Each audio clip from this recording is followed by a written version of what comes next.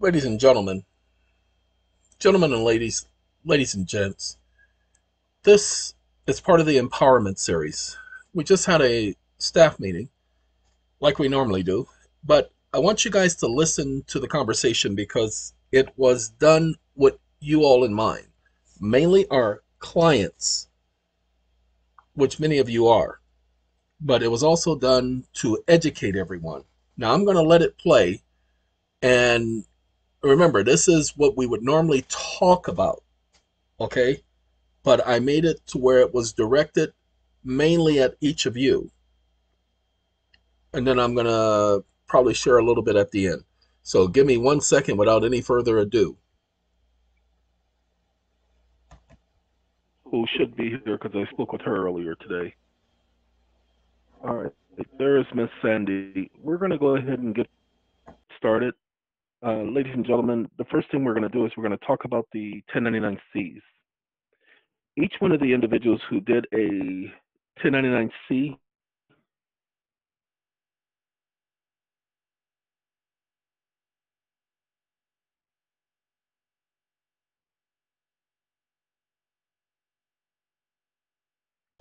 I'm going to need you to understand there are two things that are going on here. The contract, I apologize for that. Don't know what happened to my signal, uh, but we will go ahead and go from there. The contract involves the EeoN Foundation, the sole proprietorship of the EeoN Foundation. The address is the same for all three EeoN Foundations. Well, actually, no.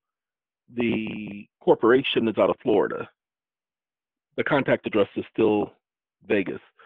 But there are three EeoN Foundations. One's a corporation, and one's a nonprofit, and the other is a sole proprietorship.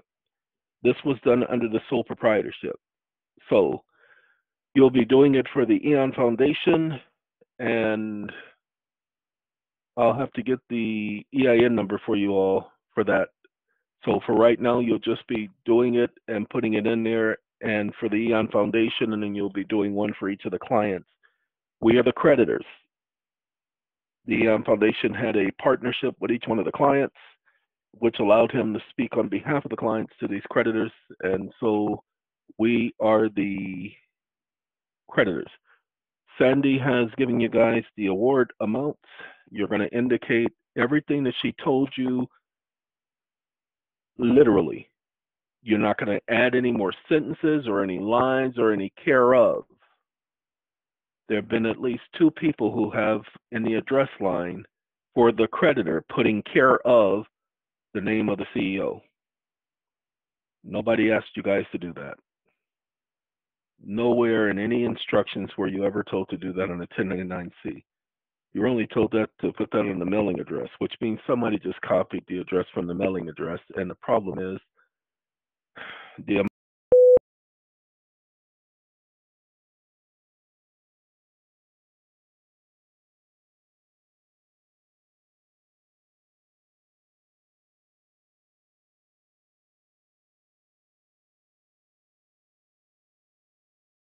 because you guys are going to know or need to know this. So give me a second. Let's see. We're going to open up.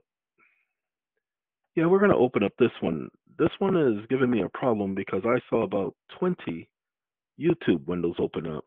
Not going to too much worry about them because I haven't been looking at 20 so-called YouTube warnings. Give it a second for that to pull up.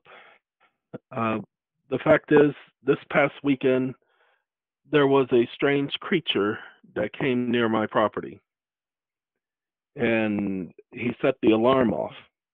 I don't know the person, so I didn't answer. He was outside waving his hands or anything. I don't care.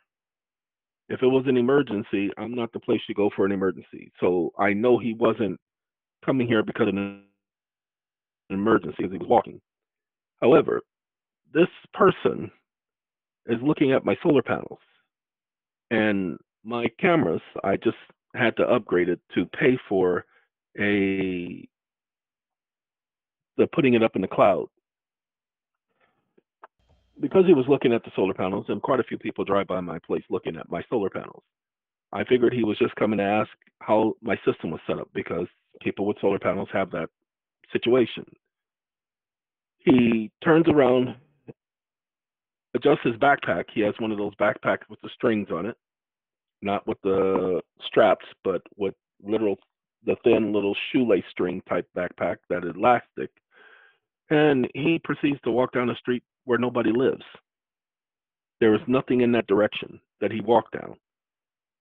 It leads to another road about 1.5 to 2 miles from my place. So I knew he didn't live around here, so I told everybody on the call, he's probably homeless, and homeless people come out here to encamp all the time. But it's winter time, so no homeless person comes out this way during the winter. Even though we're at 84 degrees today, it's not normally 84 degrees.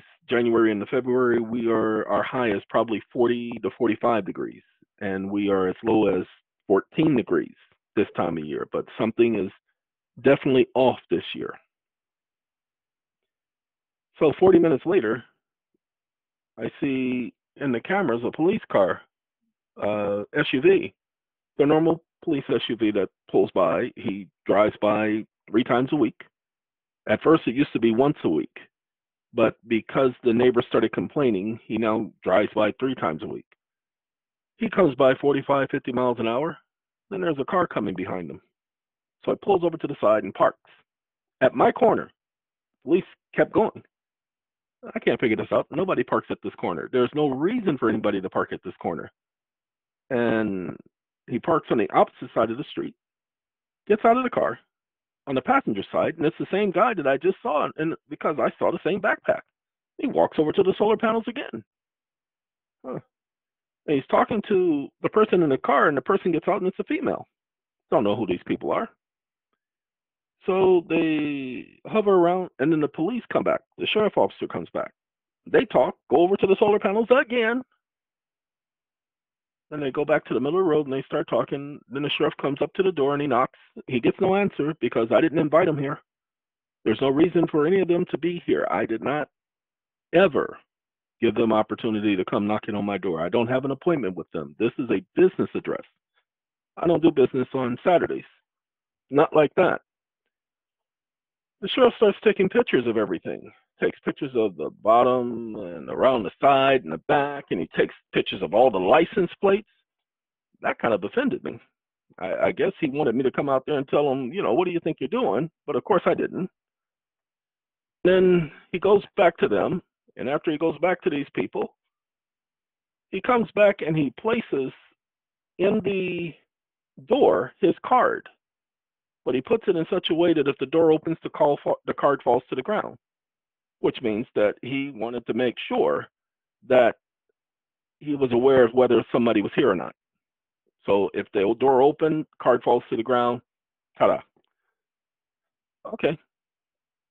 So eventually, in the morning, I got up, left, got the card, gave him a text message. I haven't heard back from him. Now, I figured because they all appeared to have the same mannerisms, same walk, same stance. I thought they were all officers because another truck later came by, parked about a half a mile away, just staring at the property out of the camera. But the camera could still pick up the truck, and he had to pull on the road, so the camera still got pictures of the truck. And then he leaves 20 minutes after he pulls up. Then that little small car comes by again, ever so slowly looking at the solar panels again. And then they leave. Nobody comes by after that. And I come back home on Sunday, and I figured, well, maybe one of these people have gotten mad at me for the videos and the information being put out, because there is some pretty interesting information, and they got more to come. Too many secrets being put out there, so maybe they're upset. And I figured, okay, well, somebody's put a warrant out, but I got $75,000 worth of bonds, and I will do another $75,000 worth of bonds if necessary, or another $300,000 worth of bonds. I don't mind. I have enough vehicles for it. What I do at this point is I decide I'm not going to be concerned about it. At first, it bothered me because I don't like surprises, need to know what's going on. So I took my sleeping pill last night, went to sleep, had a pretty all right sleep last night, 6 hours. And I get up this morning, and I decide, even last night, I went out and put up more motion detecting lights. I've already had those lights here They've been sitting in a bag, and I was supposed to do it on Saturday when all of this stuff happened. So I decided I'm going to go back about my business and do what I was going to do in the first place. So I put up my 12 different motion detector lights that lights this place up, so no matter where I walk, I don't have to worry about walking on a snake or anything like that, which is the problem I had in New Mexico. So many times I almost stepped on top of a snake that was asleep on top of the ground, rattlesnakes. So I decided that's why I have the motion detector lights, so that when I'm outside, I can see where I'm walking. So this place, wherever you go, you can see the ground. And then I came back in, and then this morning, about 8 o'clock, the two sheriff's officers that normally come by came by, drove right past the place, didn't slow down, didn't stop. I left a message for him yesterday. I told him this, and I did this specifically because I needed to show him who I was. I said, I got your card indicating that you came by yesterday. So when I checked the cameras, I saw that you had taken photos while on my property. I didn't give you permission to take photos while on this company property. As a matter of fact, this is company property, and it has signs up saying no trespass. Whether you're in the middle of an investigation or whatever it is you're claiming to be, there's no evidence of anybody committing any crimes over here, and nobody witnessed anyone committing any crimes over here.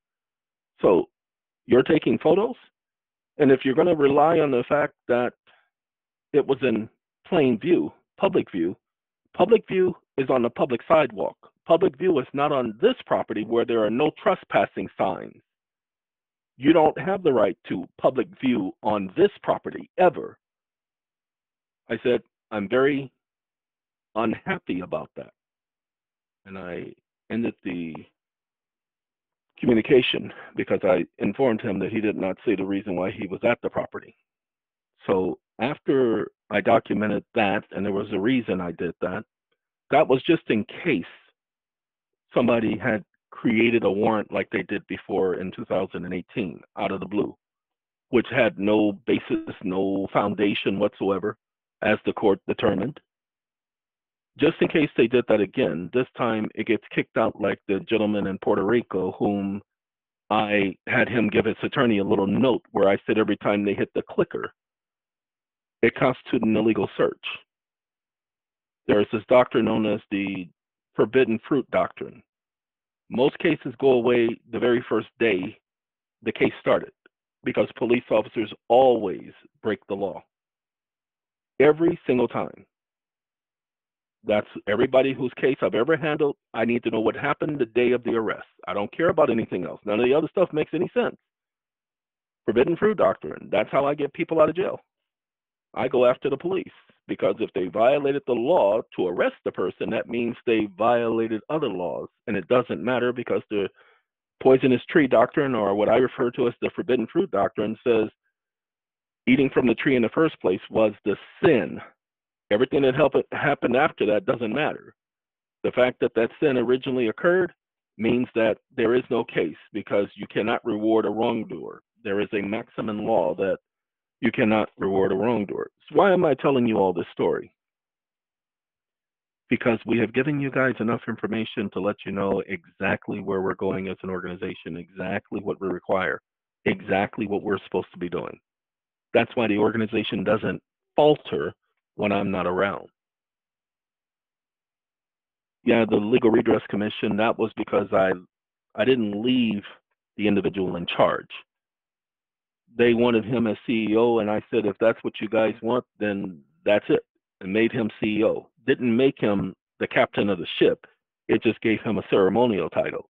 He systematically got rid of all of the people that I brought in, making them want to quit, giving them a hard time, and then firing the others. He didn't have the authority to do so, especially not without my input. But because I was in there and not out here, there was not much I could do about it because he had control of all of the websites and all of the emails. So I told people I'd take care of it when I got out. When I got out, he blocked my access to everything because I wouldn't do what he wanted as if I was his child. And as I said before, everyone who's ever done me wrong has always had to suffer a consequence. And I can't help nor would I be remiss without highlighting the fact that not only did he take money from a lot of our clients at the Legal Redress Commission and leaving them the way he left them, but he tried to ruin my reputation, which is why I ruined his. Ruined the company, demolished my own company by bad-mouthing it on YouTube. Videos that he had no control over because it had the title of the company. So whenever they looked for it, that's what they found. He now suffers from dual kidney failure and was sent somebody to ask me for a donation. Now, I have no remorse. I have no animosity. I have no hatred. I have no anger for this person. But giving a donation ain't going to do him any bit of good. There's nothing a donation is going to be able to get him because kidney transplants are very expensive.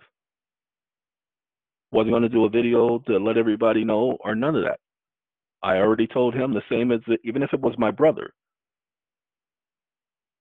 it would be the same way. It has nothing to do with pride or anything like that. They knew the consequences of betraying my trust. My own brother, I don't speak to this day because he told me, I know that when I do this, you're not going to ever speak to me again. Pay attention to his words. I know that when I do this, you are not going to ever speak to me again.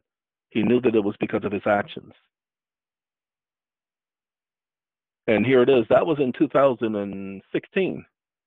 It is 2023. And guess what he's doing? Calling me up, asking me for my help because he got mad because his house was in foreclosure and I was trying to help him save his house out of foreclosure. And he thought he was going to lose it. When it turned out all the paperwork that I'd done worked. He's still in his house to this day. He's getting ready to apply for another loan to refinance the house. The house is worth $300,000 less, but it's still worth over $900,000. And I own 25%. Anybody else would have extorted him. 25%? Then you're going to pay me. No, I'm going to get paid. 25%? No. Here's your paperwork. Here's the notary. Be gone. And he had to do it through a third party. He couldn't contact me directly. So I have no animosity towards anyone. I just have the right to choose who I will do business with and who I will be around. And that one, I promised I would never, ever be without him being able to depend on me. But as I said, he brought that on himself. He knew that that was the only way to cause me to stay away. And he was 100% right. So now that you know what we've been through as organizations, now you'll understand that there's an idea. You cut off the head and the rest of the body falters.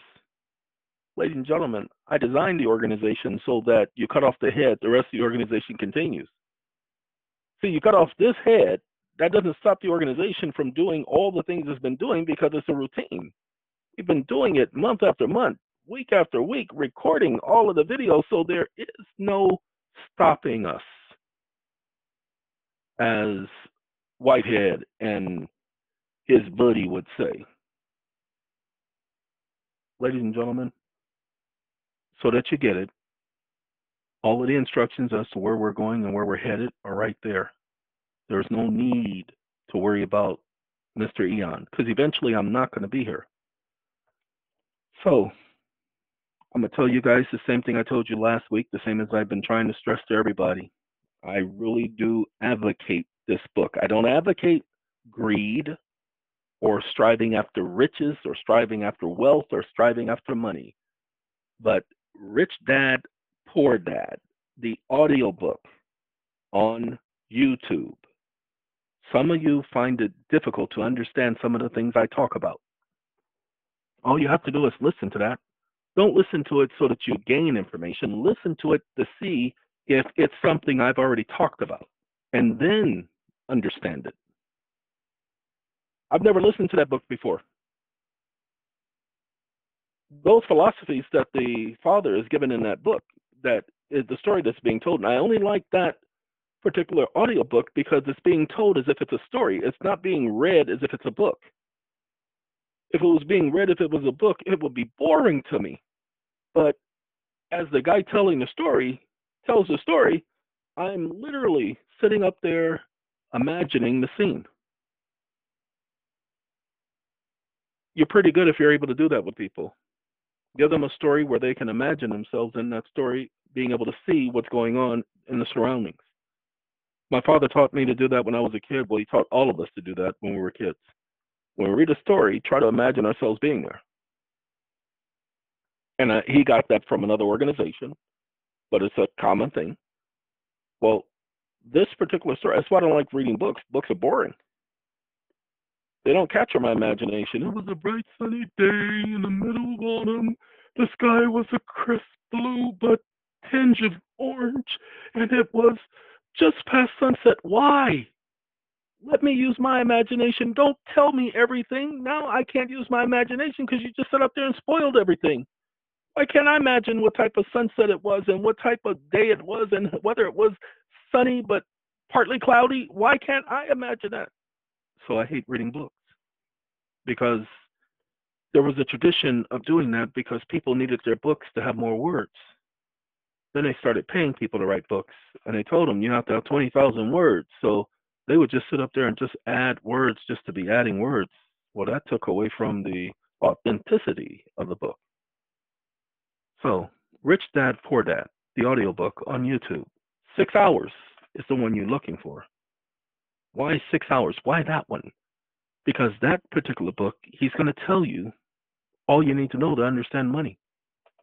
Now, there are some things that we know more now than they knew back in 1956.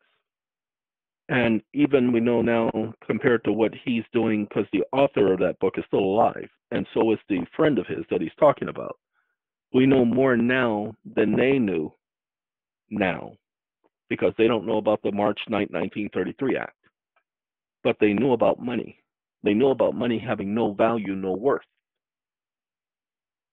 That's very hard to find out in society, but the rich people know that money has no worth. The theme of the book is how to make money. Now, other people won't say that, and I've only listened to one chapter and about maybe a page of the second chapter. But I know the theme of the book is how to make money.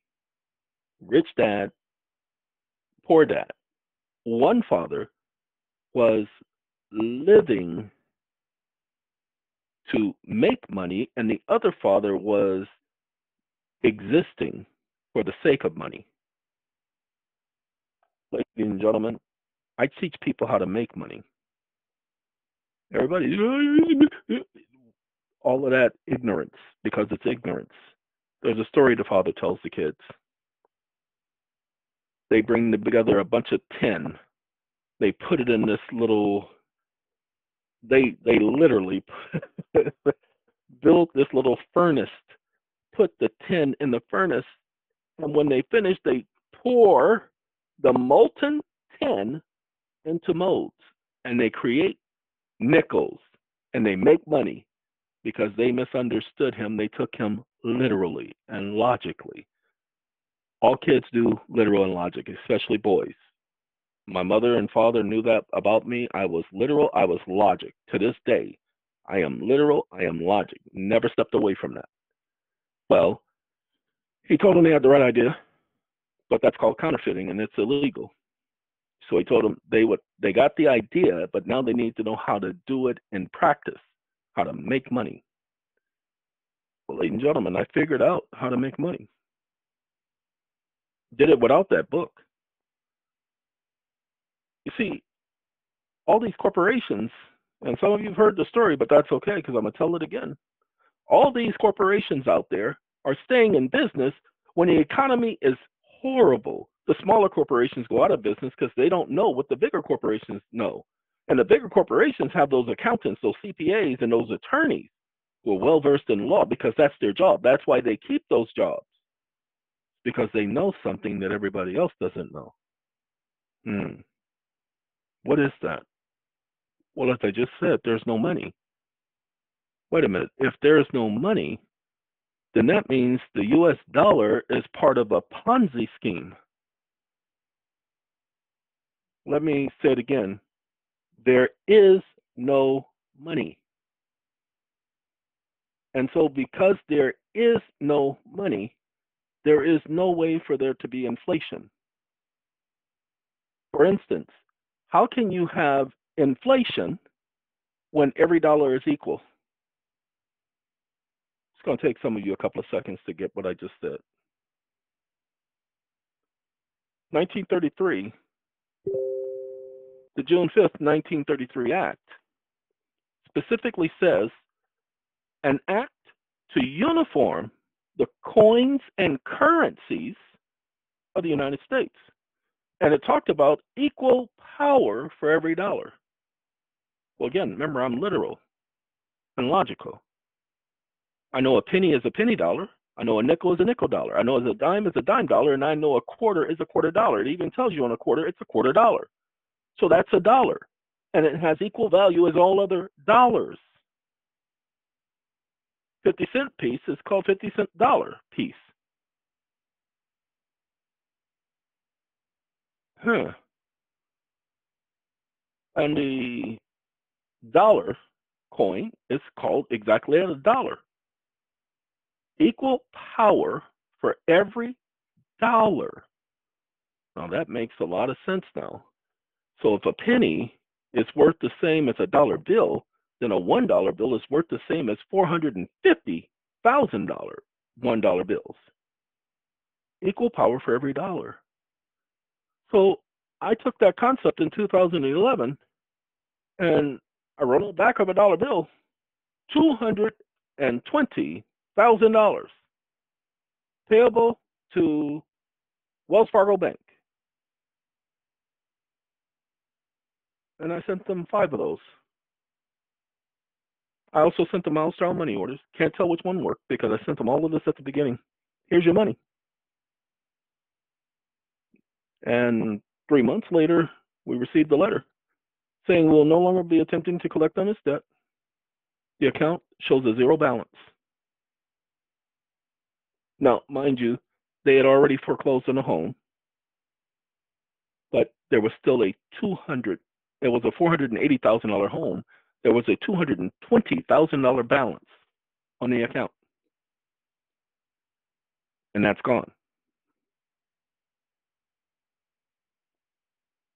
Because just simply understood what money was and what it wasn't. Now I teach people, this is a taught, how to use tax credits. What are tax credits? They're dollar for dollar. Doesn't the law say that there should be equal power for every dollar? Well, if tax credits are dollar for dollar, that's where the phrase comes from, that law, June 5th, 1933. So tax credits are dollar for dollar. That means they have equal power. Tax credits can be bought, they can be sold, they can be assigned like a mortgage, or they can be transferred like a mortgage. Tax credits. They can be used to offset debts. They can be used as collateral. Tax credits operate as a medium of exchange. They're money. Again, creating money out of thin air. Nobody focuses. So I tell people, hey, we're going to give you tax credits. And they don't get it. They don't understand it. And not only we're going to give you tax credits, but we're going to show you how to offset your debt with the financial institution. Yeah, you had a business relationship. It's called banking business. As a matter of fact, if you go and get an EIN number and you set up a bank account, they ask you, what is the reason for the bank account? And you simply tell them for banking purposes. You don't have to give them the exact reason, but you just simply say for making deposits, which makes you a depository institution. You're receiving a deposit and you're making a deposit. That makes you and that bank depository institutions. We'll get into that, how the law defines it, at another time. but you're conducting banking business, which qualifies you as a bank under law. And as a bank, you can take those credits and apply it and then offset it. But I told people, can't teach them everything at once. Can't teach you guys everything at once. What I have to do is tell you right now what you are only concerned with is documenting your credits on the record.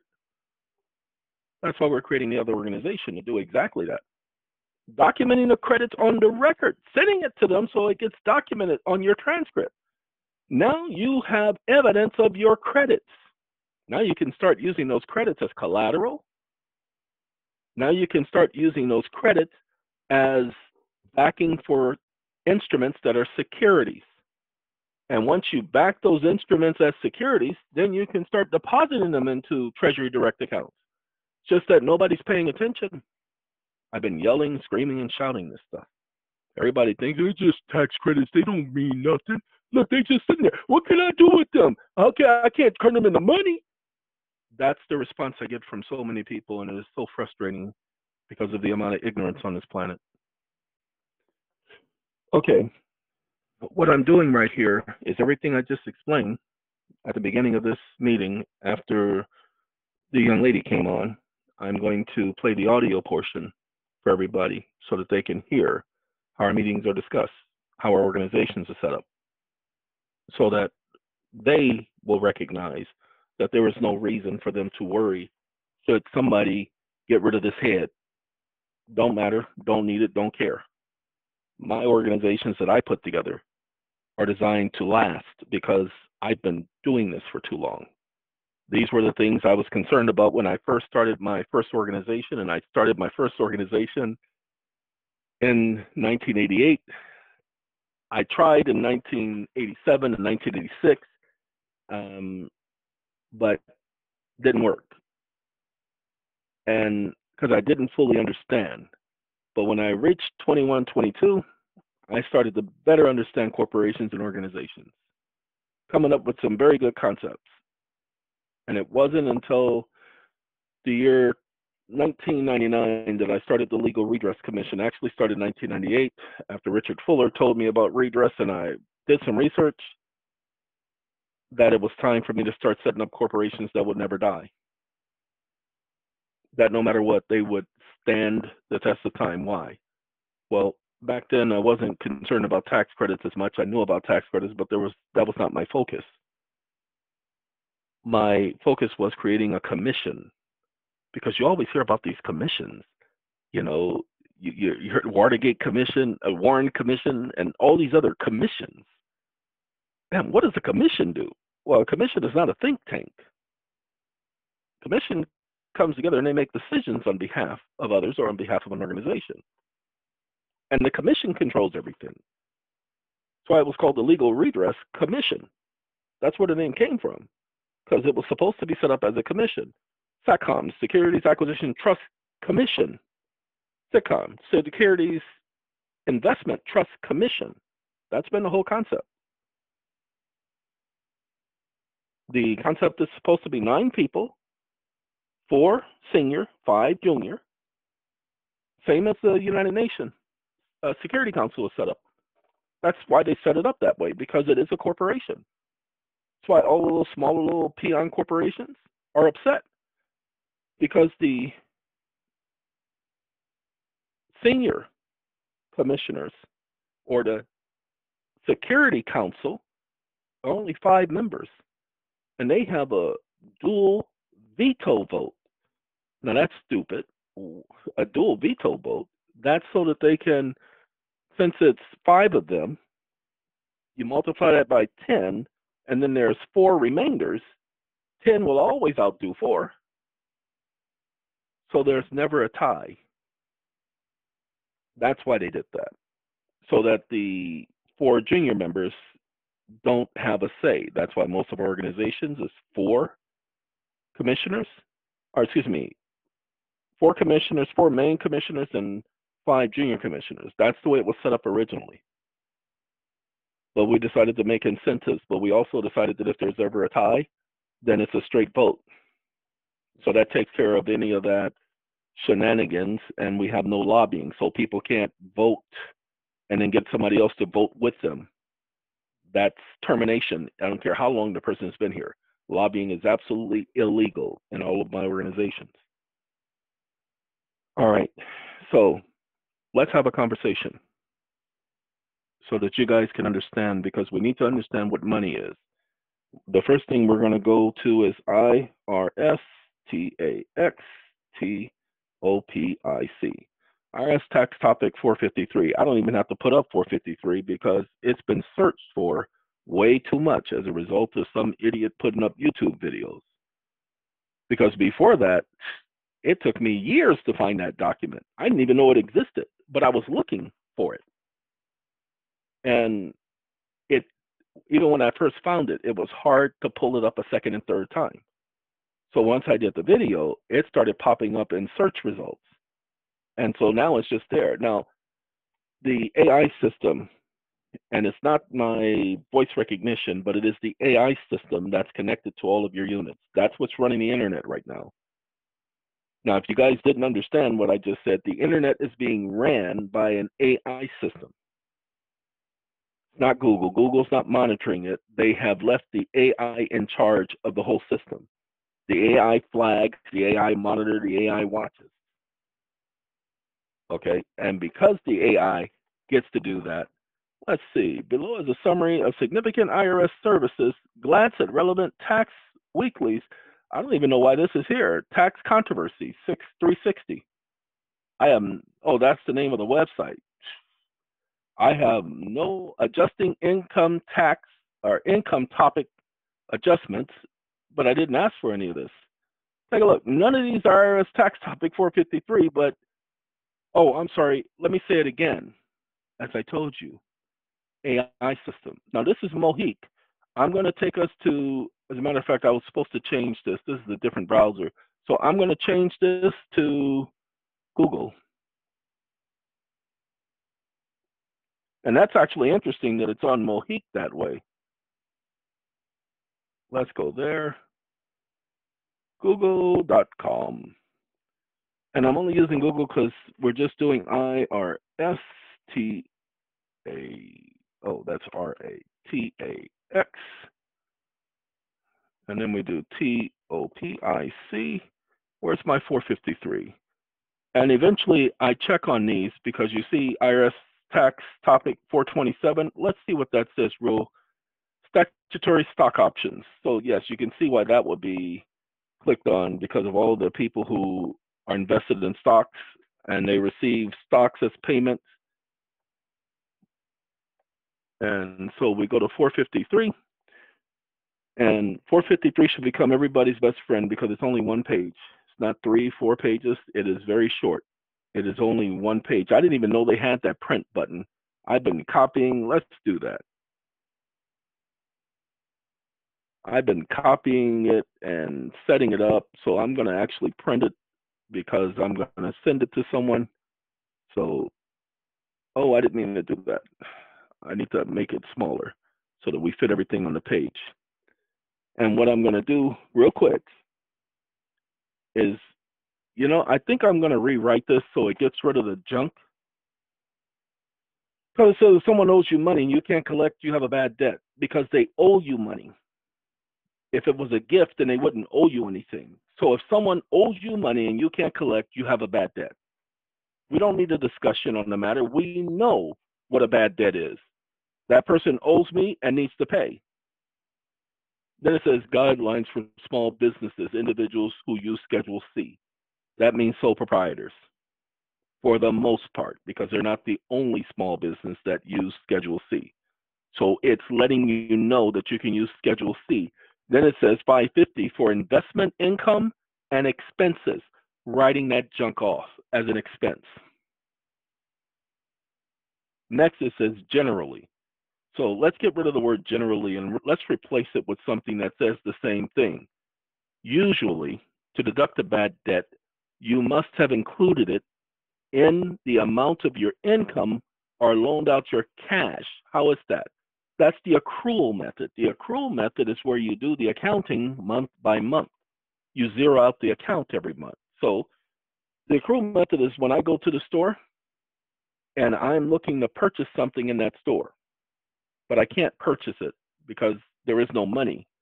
So when I go to that store, what the law allows me to do is to give them a coupon and agree to an exchange rate, an even exchange. They have a bill of lading showing that they paid something for that they lost some revenue. And so what I do is I give them a coupon to offset what they have lost. Sorry, I'm stepping away from the computer for just a second. I have someone on not TikTok, but Telegram told me about peppermint and mixing it and using it as bug spray. And I can tell you that that junk actually works better than I thought. Now, I know most mints, bugs, and other things hate mints, including rodents. So I'm the peppermint guy. I got plenty of peppermint anyway. So anyway, back to the conversation. Ladies and gentlemen, when you go into that store and you go to that register, you just picked up a product from them. And they tell you, well, if you want to leave our store with that, you're going to have to give us something that we consider comparable to what you have, something that has the same value. And so you hand them something that equates to the same value. And sometimes they go, wait, hold on, this is too much. Here, we're going to give you some change back. Yeah, you gave us too much. What you have just done is you've just accomplished the accrual method. Why? Because you acquired a deficit by picking up the item. And now you need to offset that deficit to bring your account to zero. It's not bringing that store's account to zero, because when you give them those funds, you're bringing their account to zero. You need to bring your own account to zero. And that's the problem. We haven't been doing our math. We've been relying on their math. That's why at our organization, we require everyone to provide a statement of accounting. All they have to do is fill in the blanks. Why? Because we need to have our own accounting. So every time you go to a store, you're using the accrual method and you don't even realize it. It's just that companies and banks and these accountants and these CPAs all tell you you can't do it that way because you're not a business. Of course you are a business. There's no definition for business in the IRC. So tax business, banking business, personal business, private business, my mama's business, everybody has a business. People are even told to MYOB, mind your own business. So any business can use the accrual method. That's why it says generally or usually to deduct a bad debt, you must show that you've already done the accounting. That's what it says, that you previously included the amount in your income or loaned out your cash. You've already done the accounting previously, month after month after month. Now, you can wait till the end of the year to add it all up, but as long as every transaction at the end of the month is zero, and that's what you need to know. If you've paid for everything, then those of you who use credit cards, this has nothing to do with credit cards. This has everything to do with zeroing out your account. Every month. We do it. All of us do it. We do it every time we go to the store. We zero out our account. We go to the gas station. We zero out our account. We don't realize that we're already using the accrual method. We're incurring a debt and we're offsetting a debt by paying. So we're receiving the product and we're giving the coupons for the product. That's the offset. That's zeroing out the account. Now we don't owe anything else once we leave the store. Because if we do, somebody's coming up behind us, grabbing us by the shoulder. Yeah, they're grabbing people these days and saying, excuse me, you need to pay for that, okay? Because you attempted to leave with a unbalanced account. Before you leave the store, the account must zero out. That's the accrual method. Everybody does it every single day, and they think the accrual method is so complicated because you have these tax agents, these books, and all of these people who've made a career out of this, making you think it's complicated. So let's get past this sentence because this is a stupid sentence. If you are a cash method taxpayer, and most individuals are, because, and I'm going to say it because nobody else wants to say it this way, because most individuals are stupid. Stupid doesn't mean that you are dumb. Stupid means that you lack knowledge. The same as ignorant. Ignorant means you lack knowledge. But here's the problem with stupid. Stupid also means a person who refuses to listen. Ladies and gentlemen, people keep trying to tell you all the time that you're doing it wrong. You go to a tax agent and watch them tell you you're doing it wrong. They won't tell you how to do it right, but they'll tell you you did this wrong. And then when they correct it, they're correcting it according to your approval. Here, I want you to take a look at this and tell me if this is all right. Why is your tax agent telling you that you need to approve it and tell them it's all right? So many tax agents, people have gone to them and told them, I need you to use the accrual method. And they told them no. There is no law saying that only businesses can use the accrual method. But that's what they'll tell you, as if they're telling you the truth. It says you usually can't take a bad debt for unpaid wages, rents, fees, interest, dividends, or similar items of taxable income if you are a cash method taxpayer. But now we just realized that we're all accrual method taxpayers because we use the accrual method every single day. So you can take a bad debt deductions for unpaid salaries. You know, I think my boss should be paying me $200,000 a year. Some people are going to get stupid. There's that word again. Now this word means a person who doesn't listen. So some people are going to get stupid because you're not born stupid. Nobody's ever born stupid. A stupid person, Forrest Gump's mama, very, very wise woman, a genius in my book. Stupid is what stupid does. A person becomes stupid by their actions because they refuse to listen. So generally or usually you can take a bad debt deduction for unpaid salaries. My boss owes me $200 a year and he's only paying me $24,000. This position, other people are being paid this amount. And so because the average person makes this amount for doing a similar type job, that's what I should be paid. So I'm going to offset what he should be paying me against what he's paying me, and I'm going to write it off. I'm going to forgive him of his stupidness. Wages, the same thing. He should be paying me, blah, blah, blah, blah, blah. Rent. You know, my landlord is charging me this much rent, and I'm having to pay that, but this place should be worth blah, blah, blah, and I should only be paying this for this place. And then I got to do all the upkeep and the maintenance, and I got to maintain this place and put light bulbs in and sweep the floor and wipe banisters down. I got to do all the housekeeping, but they own the property? No, I'm going to charge them for this, and I'm going to write that junk off. Excuse me, fees. Oh, and that they called me to that court. I've been to the court like 7 times this year.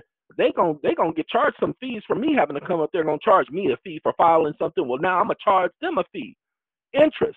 Oh, and then my bank got me paying on this mortgage when they've already received the money, and I keep asking them for this. Oh no, I'm gonna charge them some interest for me having to go through all of this. Want me to go here and go there and not pay me for going there? By the way, taking care of your children. I know you think that you are supposed to do that, and technically you are, but when the United States took gold out of the economy, they specifically, and by the way, people say they put it back. No, they didn't. They did not amend the Trading with the Enemy Act.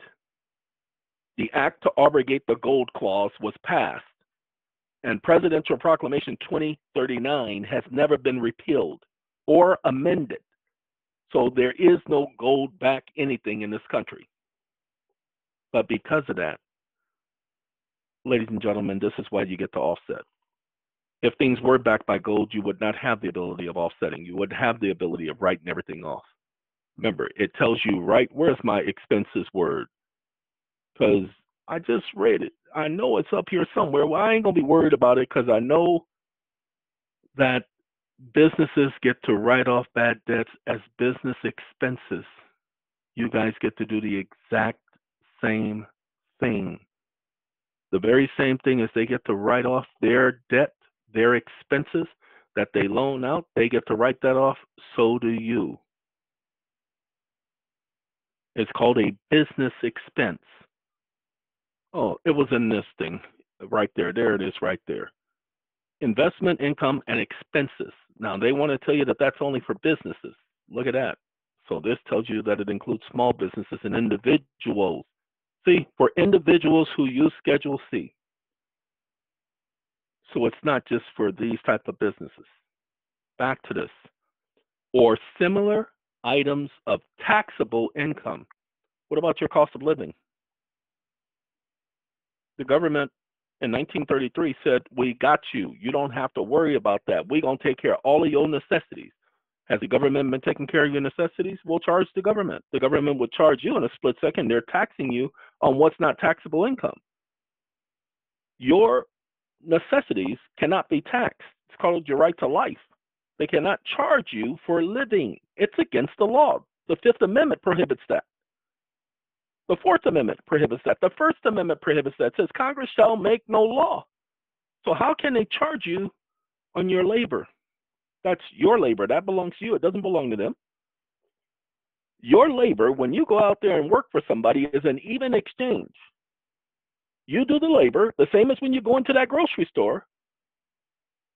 You do the labor. Your employer has to now compensate you for that time because you have an agreement.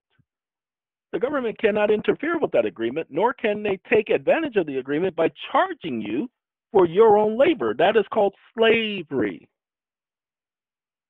To make you pay to work, that would mean they own everything. But of course they don't. But our capitulation shows that they do. Then we go, and it says similar items of taxable income. Anything that's taxable can be written off, is what they're telling you guys. Similar items of taxable income.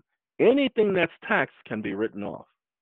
Then it says, for a bad debt, you must show, so there has to be, you have to document it, you have to put it in writing someplace, that at the time of the transaction, you intended to make a loan and not a gift. Well, the reason why you show this is by saying, hey, you owe me money. Send them a bill. That's it. That's how you show that you didn't intend for it to be a gift. You ain't got to say nothing else. But technically, here's the thing. You can also make a statement that this was not intended to be a gift. If it was a gift, I wouldn't be telling them they owe me. That's how simple you make that. Ain't nobody going to rebut it. Oh, no, this is a gift. I got it on recording right here. See, listen, this is what he said. Oh, even if they had it on recording.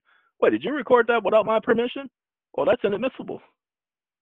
If you live in a state that has a statute that says somebody can record you without your permission, then you deem the statute as being unlawful. No one can record you. Your voice is your private property. It's distinct to you. It belongs to you. No one else can take yours and make it theirs. Those of you who, when you were born, and these companies patented your DNA, you know that patent ends at the age of 18. See, that patent was done while you were a minor. And the law says that a minor can disaffirm any contract that was made during infancy. I know, people learning things. Now let's get back to this. If you lend your money to a relative or friend with the understanding that you aren't going to get paid back, then you can't collect on a bad debt. But if you did not intend for it to be a gift, then you can collect, and it is a bad debt. That's why that first sentence is there. We're only going to cover down to here. All debts become worthless when the surrounding facts and circumstances, not a debt, all debts become worthless when the surrounding facts and circumstances indicate that there is no reasonable expectation that the debt will ever be repaid. We are still under the March 9th, 1933 Act and the March 6th, 1933 Presidential Proclamation. We're still in a banking holiday. There is no way that debt's going to be paid so long as they keep running up the deficit, because they can never repay the deficit, which means we're going to be in debt indefinitely. Just that simple. Indefinitely. If people only understood. To show that the debt is worthless, you must establish that you've taken reasonable steps to collect the debt. Hey, give me my money. That's it. That's all you have to do is say, hey, you owe me, and I don't think you're going to pay me, so I'm just going to forgive the debt. That's all you have to do. That's taking care of two stones, one bird. It is not necessary to go to court. You don't have to go to nobody's court to get the court to say, yeah, you can do that.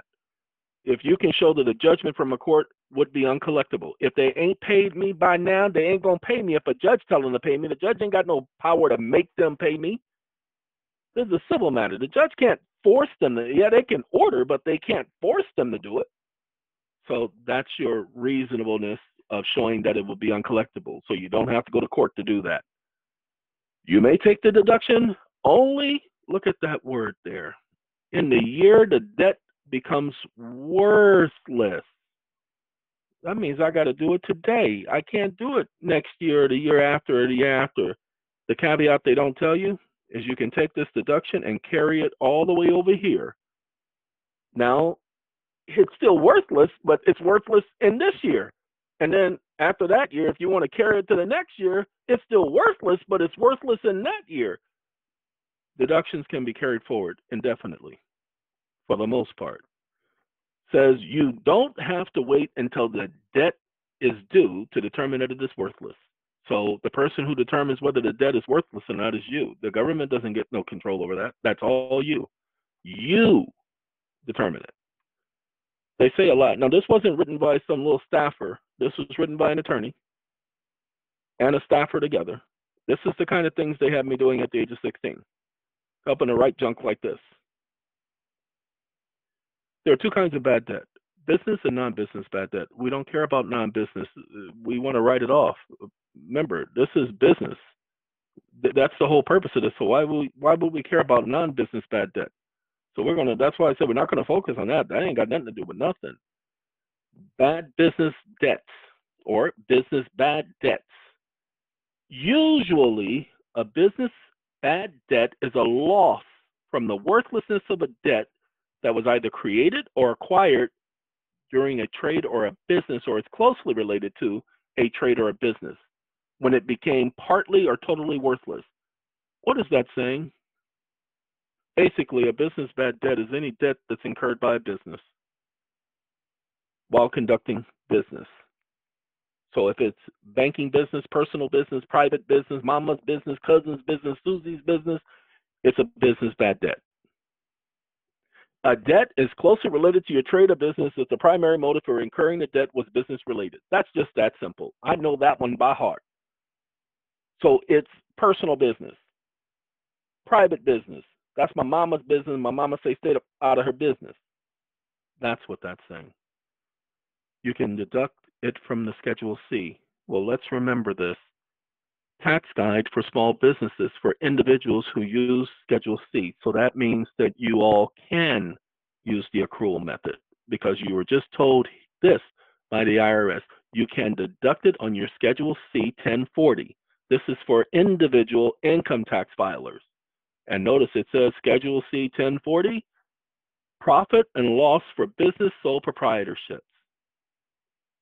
We already told you that they gave you a sole proprietorship when they gave you a social security number. In other countries, national security numbers. That's your sole proprietorship. Everybody has it. That's why it's on the 1040. Or on your application, or on your applicable business income tax return. That's the 3800. It talks about that junk later in here. The following are examples of business bad debt. Do not go off of this right here. This ain't an example of business bad debt. We already found out what examples of business bad debt. You usually, we're going to get rid of the word can't because nobody likes the word can't. Can't does not exist in life. So you usually can take a bad debt deduction for unpaid rents, salaries, wages, fees, interest, dividends, and other taxable income. Everybody has been waiting on this person to pay or the county to pay, especially those people who wait for things like Section 8 or wait for the county to approve them for this or approve them for that. Ladies and gentlemen, if you got to wait for anything, you might as well start charging fees. It's business related because they're asking you to wait and you're doing an administrative process. Like the IRS told me to wait 60 days for them to get back to me on 2 different accounts. Now, I don't need to charge them, but they're going to get charged. Having me wait, why do I have to wait? You are a public servant. There is no reason for me to wait 60 days. It's either yay or nay. Either I have the right or I don't have the right. See, what they're doing is they're doing Luther Vandross. They're looking for a reason, and I'm not about to give them one. So that's my right to charge them. So again, we don't have to go by this. You may deduct, you may deduct business bad debts in full or in part from the gross income when figuring your taxable income, not from your net, but from the gross. Because guess what? When they're taxing it, here's the problem. They're taxing your bad debt. Okay, let them tax my bad debt. I don't have a problem with that. But you can also pay attention, deduct it from your net income when figuring out your taxable income. All right. For more information on business bad debt, they say, see this publication. I don't need to see this publication. These publications are not law. They're just guidelines, guidances. Okay, none of this is law. These are publications. Who published them? And who gave them the authority to publish them? The IRS does so under the Administrative Procedures Act. That's how they get it. So, back to all of you. You receive tax credits. Now you need to write it off. Okay, ladies and gentlemen, that is the conversation that was had earlier this evening, and I decided to go ahead and do the recording and let the recording be for you all. I would go back over it. I would go over it again and again and again because most of you don't understand tax credits. Many of you have received a lot of tax credits. Well, not even a lot. You receive tax credits and you don't know what to do with them. And you've been talking to these agents and everything. They don't know what to do. Don't let them lie to you. They know exactly what to do with tax credits. They fill out people's taxes every year. They do business taxes. You're not going in there as a business tax person. You're going in there as an individual. Stop going into them as an individual. Tell them you did. It's for the sole proprietor. It's assigned to the sole proprietor or assigned to the trust or whatever. But know what you're saying to them. You're not speaking their language. They're too dumb. You heard what I said. They're too dumb to think for themselves. That's why they need you to tell them what to do. They need you to think for them. Don't believe me? Go back to a tax agent and ask them what do they know. And watch them just give you the basics. Because they only know what they know. And nobody's ever come to them talking about tax credits for an individual. Come on now. Ladies and gentlemen, we're going to be starting an organization that's going to do the I'm sorry, I'm tired. Data entry for you when it comes to tax credits. They're not going to fill out any documents for you.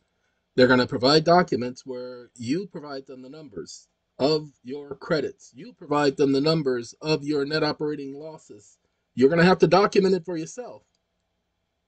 Okay? What we're going to do is provide you with a list. I just thought about that just now. So now I got to write a note for myself because we're going to provide you with a list, and all you got to do is fill out the list. Ladies and gentlemen, it's a lot going on. As you heard at the very beginning, there's a lot going on. LIST of NOLs, net operating losses. Okay? It should be NOE, net operating expenses. Ladies and gentlemen, living expenses are write-offable. I'm going to explain this, not going to go into detail. You can ask anybody. You can ask a judge. You can ask a tax agent and watch them lie to you. Because what they will do is they will get technical. So pay attention to what I'm about to say. The Uniform Commercial Code, Article 9, Section 201, under household goods, consumer goods, tells you that those things are not taxable. Why? Because they're expenses for life or necessary essentials. Necessary essentials are not taxable. Let me show you why. Look at Article 9, Section 209. It says it's exempt. Don't blame me for it. It was the New Hampshire Congress and the New Hampshire Supreme Court that helped me understand that. So that means you get to write that junk off. Don't let nobody tell you you can't. Make them prove you can't. Make them prove that your living expenses are taxable, and then show them where they're liars. Your right to life is your right to life. Congress has no authority to tax your right to life. They only have the authority to regulate commerce among the states. Doesn't matter what the Supreme Court decided. The Supreme Court doesn't make the law. Go back and read the Commerce Clause. To regulate commerce among the different states and among the foreign states, not among the people. There is no authority to regulate the people. The people are the ones who ordained the Constitution. How are you going to regulate them? They ain't gave you no authority. All right, ladies and gentlemen. Yes, I had to sit here for another hour and 5 minutes for your sake. So I hope you sat here for the whole hour and 5 minutes for your sake, because this is going to be information to help you. Like I said, the organization, pay attention, is called the Data Masters Incorporated. Data Masters. All they're doing is inputting the data. You now either finish the paperwork yourself or take it to a tax agent to finish it for you. Okay, that you'll have to work out. We, pay attention, cannot answer questions for you. I know, you're going to want to ask questions. We are not qualified to answer those questions for you. We're only qualified to put the information in the forms where the rules say they should go. It's up to you to determine the accuracy of it. The same thing you would do with any other tax agent under these very same rules and guidelines. Pay attention. I said any other tax agent. I'm no longer a tax preparer. I stopped. I did not like it, did not want to do it because it was a weak process that the IRS has set up. But let me explain this so that you get it. When you're doing your taxes, you just need to understand not every line needs to be filled. And if they write you and tell you, hey, there's something wrong, then you simply write them back and ask, can you please explain this? I'm not understanding what you mean. And then you respond to what they requested, saying that you need to provide. If they tell you you're missing this, you're missing that, then give them what they're asking for. Stop being so stubborn, people. Stop challenging them every time. These are tax credits. This is not that hard. Hey, I gotta go, but thank all of you for taking the time. And this is what goes on in the background. This is what we discuss at our meetings. You are the main focus. Our clients. Clients come first, the organization comes second, and the members of the organization come third. We don't have a 5, 6, and 7 just yet, but that's the order. And that's what we follow. Hey, take care, everyone. Speak to you next time. Goodbye.